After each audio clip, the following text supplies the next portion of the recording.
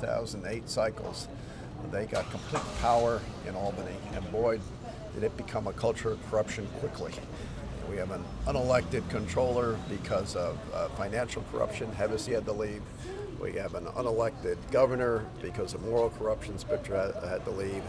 And that unelected governor, together with Schumer, appointed an unelected senator, Gillibrand, who voted for, was only one of 7 senators to vote for Acorn, federal funds for Acorn, a known corrupt organization, because she's unsure of her political position. And now this convention is perpetuating that culture of corruption by the people they're selecting. This is the party, the Democratic Party, so-called New Democratic Party, is the party of the backroom bosses who are making sure that their hand-picked minions continue in office. You have Silver making sure there's no opposition to controller DiNapoli. You have Schumer making sure that there's no opposition to unelected Gillibrand. And of course, Schumer himself, he's not looking at representing the people of New York State. He's looking at being the next majority leader in the Senate after Harry Reid loses in Nevada. Is this the New Democratic Party? No. It's the old party of backroom bosses and corruption, which the Democratic Party has been for too long. And it's fostered the culture of corruption in Albany. We need to have, our convention is going to be a convention that's open. Anyone could come and compete. We have people, multiple candidates competing for every office except for controller. We got a terrific candidate. And the committee men and committee women next week of the Republican Party are going to decide who goes forward into the primaries. And then the grassroots of the Republican Party will decide who's going to be our nominees to go forward to defeat the Democrats in November. And so we're primaries for the 2 Senate seats. Absolutely. We're going on your side. I mean, we're going to have primaries across the board, and that's good. That's what this is the year when people want parties that are open, where the people make the selection, not the backroom bosses. But for the Gillibrand and the Schumer seats, you expect to have those candidates compete in primaries. For instance, absolutely. Like DioGuardia, Blakeman, and Malpass. Exactly. Yes, they will be. I don't look. The committee men and women in open convention will decide who goes forward in the primary. Maybe 2, it may be 3, but they will be the ones who decide. It'll be the same with the race against Schumer. It'll be the same with the race of the governor. It'll be the same with the attorney general's race.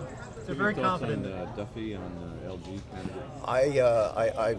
He just got named, and I don't know that much about him. I do know he's an upstate mayor, and I can see why he was selected for that geographic purpose. But beyond that, I don't know anything about him. Do you feel confident that you can catch the Republican wave? They're very confident in there that you can take the state seats. They think they have a wave. No, this year it is a wave that is in which the Republicans can compete very well, is the right way to put it.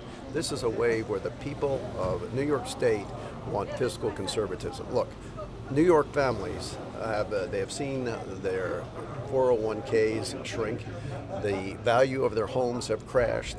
They have lost their savings as a result. They're looking at 17% under or unemployment. And they are saying, well, what is my job next? In this context, they are saving more, they are spending less, and they are paying down their debts.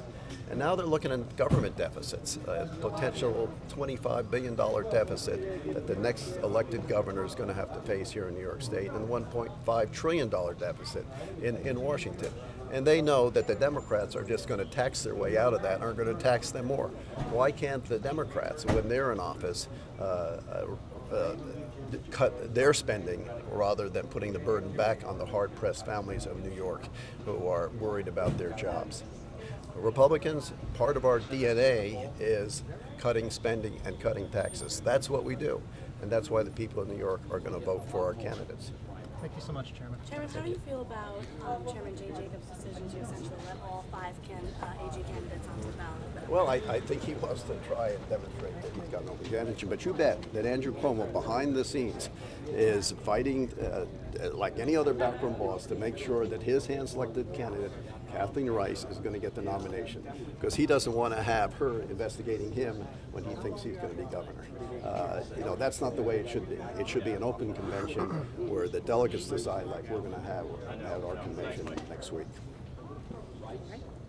looking at the next week's convention, obviously the Conservatives moved up their convention. Have you talked to Mike Long at all? Have you had any discussions with him? Obviously that had to be frustrating for you that they're going to probably nominate Rick Lazio a few days before, and because no Republicans won without a conservative, line in 30 plus years in the statewide office. Well, I'm not sure of that. I have had discussions with Mike Long about candidates. We've had these over a long period of time, and I'm not sure that that's the way it's going to come out. I know there are a number of major counties there that are looking to nominate someone other than Mr. Lazio. So that's a fight that's going on within the Conservative Party. It's a fight that they had back at as those of you who covered their unusual endorsement, where it was a huge bloodletting, and they broke off in 2 separate press conferences.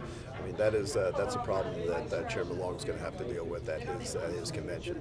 And you've been out there for Steve Levy. Obviously, it's the gubernatorial candidate. Are there any other candidates that you're going to be supporting before the convention? I endorse Steve Levy because while we have 2 great candidates, I think Rick Lazio would be a great candidate, make a great governor, but I think Steve Levy, because of his record of being a real fiscal conservative in Suffolk County over the last 6 years, the fact that he was cross-endorsed by the Republican Party and the Conservative Party, won with 96% of the vote, and he understands because of what he did in Suffolk County, what needs to be done in Albany.